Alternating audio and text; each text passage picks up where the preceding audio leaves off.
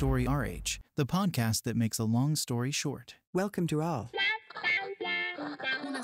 History is made of stories. In this episode, we're going to deconstruct our certainties. We're going to unlearn to learn. What?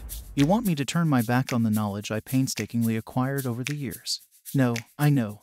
If I spend my time unlearning, I'll end up even stupider than before.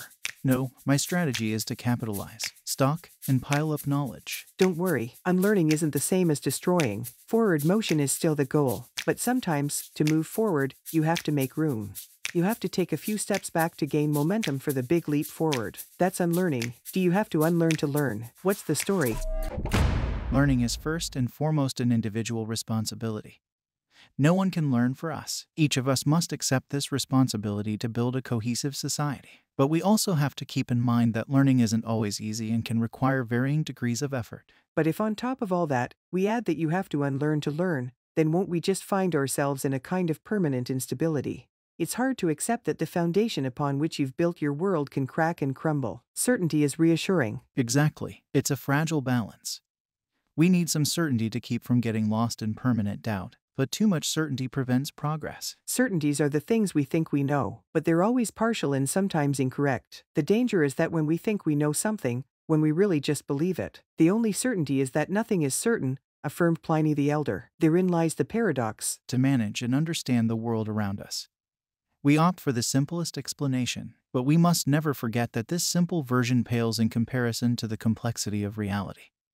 It's just a paradigm, as Edgar Morin explains, and real learning is about trying to comprehend the complexity, all while accepting that we will never really be able to appreciate its full scope. That's why we have to move beyond our certainties and allow our systems of representation to change. The sum of our acquired knowledge forms a lens through which we study, analyze, and understand the world. This system of representation is a filter that deforms reality to varying degrees, so we have to regularly clean the filter to obtain the clearest possible vision of reality. When we learn, we nourish our minds with new information. Sometimes the new information confirms what we already know, without raising any questions, because there are no irreconcilable contradictions. But sometimes, the contradictions are too meaningful, and what we believe conflicts with the new information we are taking in. At this point, there are two possible reactions. The first is to reject the new information and trust your beliefs. In other words, I refuse to accept this new knowledge because it doesn't agree with me, in which case I'm not truly open to learning. The second is to accept the new information and use critical thinking to ask the right questions.